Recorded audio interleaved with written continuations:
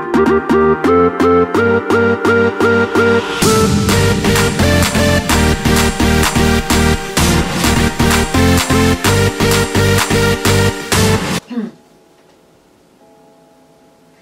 everyone, I hope you're all doing real well.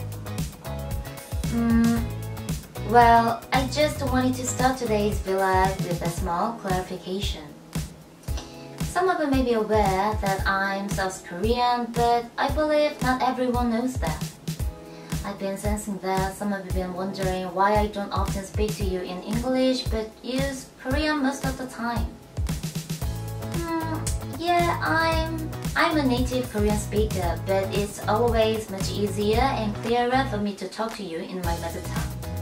So, I hope you all kindly understand why I prefer to talk to you in Korean. 그럼 진짜 여기에 열쇠를 줄 수 있는 그거가 있어요. 한번 뜯어보도록 하겠습니다. 오! 자, 으악! 여기 다이아 버튼 밑에 이 부직포 테이프 같은 거 한번 뜯어볼게요.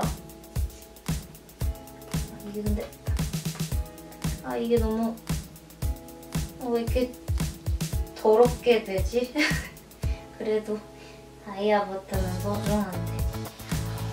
오! 오! 여러분!